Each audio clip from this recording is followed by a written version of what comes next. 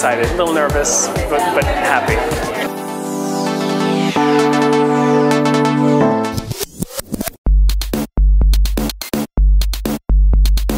Christian just hit the fashion scene like a splash of tonic. It all came naturally. It wasn't like, what are other people doing, or what are the magazines looking for? It was very much about, here's what I'm about, I hope you like it. It was astonishing to see so much technical virtuosity in someone so young.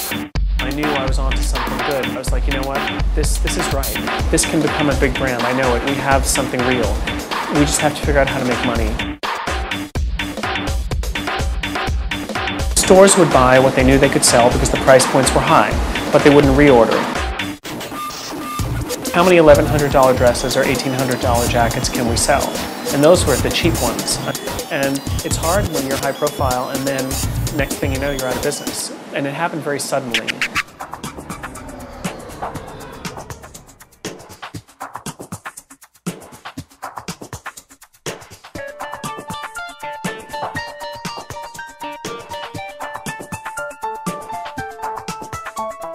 I'm going to take Gossip Girl to a whole new level and create New York gangs of girls. I'm pretty sure I'm going to open with this group, the 315s. This will be a great modern cocktail. It's very well thought out, very thorough.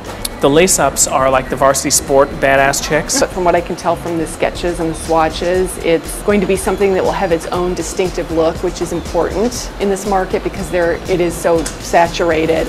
I saw that she was gravitating toward the things that were a bit more grown up and cleaner and more sophisticated. And a light went on. I was like, all right, that's important information. And what I took away from this was make sure every group looks like the customer who can afford to pay for it.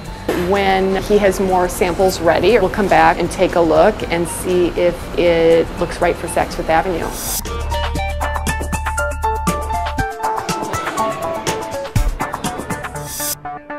Are you cool with the length where this is, or would you like to shorten it? I don't mind shortening it if you think it's breaking. Yeah, exactly. Right. Give me back at least a quarter. Not too much though, right? Because we don't want to lose. But yeah, we can definitely shorten that a bit. We had to make it in New York, so it costs a lot of money. Yeah, right.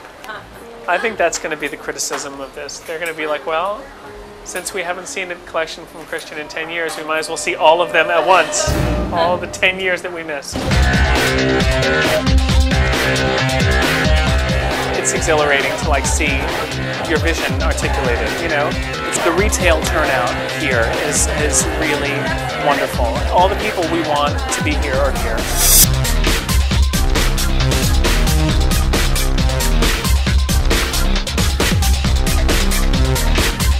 I'm happy. It looked good from my perspective. It said what I wanted it to say. It was fun. We're going to do our market appointments this week and next week, and hopefully get back into the great stores we started with in the 90s and be profitable this time.